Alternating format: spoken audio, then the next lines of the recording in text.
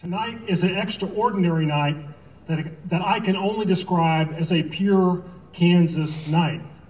So I made the decision to take a little chance and do something that might cause you to think I'm a little bit crazy, because I think that's better than leaving and y'all thinking that I'm a little bit ordinary.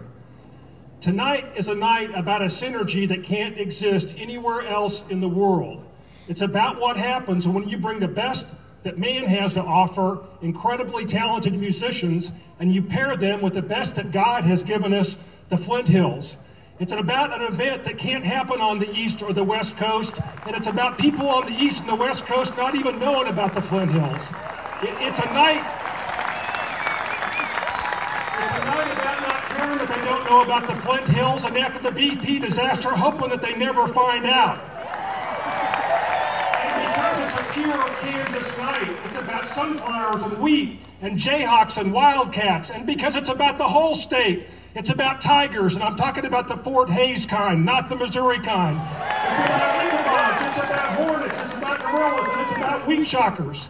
It's about all the unique things that we built in Kansas for the last 150 years, from the Brookville Hotel to the amazing Lindsborg Gallery. And it's about all the things that God has given us in this incredible state. Our beautiful state parks, Cheyenne Bottoms, the chalk pyramids, and the stunning Flint Hills that we have right here.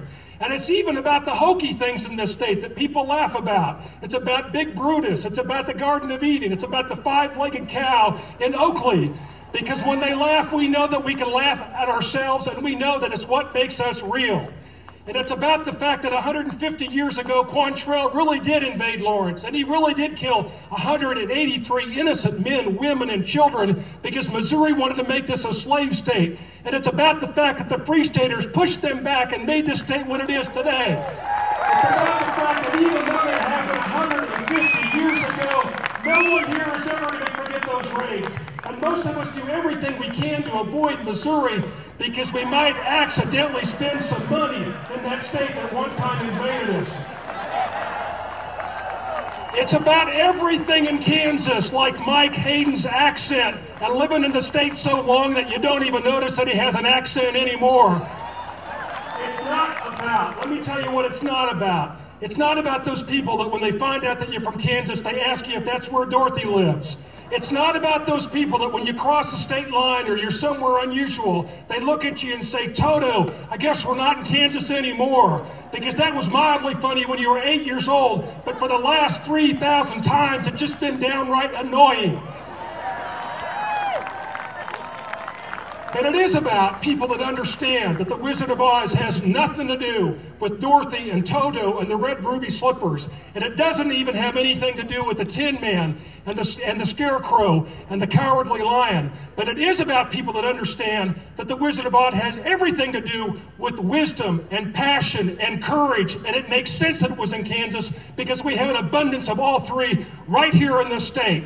And tonight is about knowing that we've had a progressive past, and that through whatever difficulties encounter us in the future, we know we're going to make it to the stars.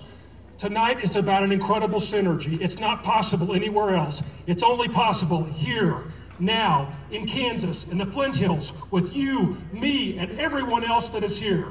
So please join me in experiencing an unbelievable synergy, a synergy that I can only describe as a pure Kansas night.